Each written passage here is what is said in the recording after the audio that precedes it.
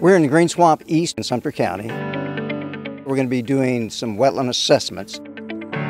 My name is Mark Hurst. I'm a senior environmental scientist. I've been working with wetlands for about 30 years with the district. We're going to be determining the health or the condition of wetlands. We're going to be using a methodology called the Wetland Assessment Procedure. We call it WAP. This is Woodwardia virginica. The Wetland Assessment Procedure looks at vegetation and how it changes or responds to changes in hydrology. In other words, how the vegetation changes in response to changes in water levels, both surface water and groundwater in the wetlands. We have a specific list of species, plant species, and we look at where those species are, how many there are, and what species there are.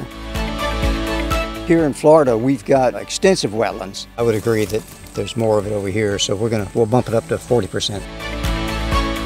The purpose of this work is to make sure that the region's natural systems, specifically the wetlands, are protected, but at the same time the public's water needs are met as well. Knowing the health of the wetland is fundamental for protecting the ecologic and the hydrologic functions of those wetlands. Next one is amphicarpum at 10. You can leave that at 10%, and then when we get back out there, we'll double check that.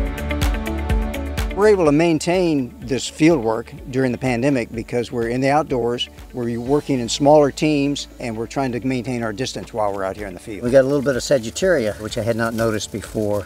So this is important to me because personally I spend a lot of time in the outdoors, in the Green Swamp specifically, and I enjoy the beauty, the natural beauty here, and I want to see this preserved for my use as well as for future generations.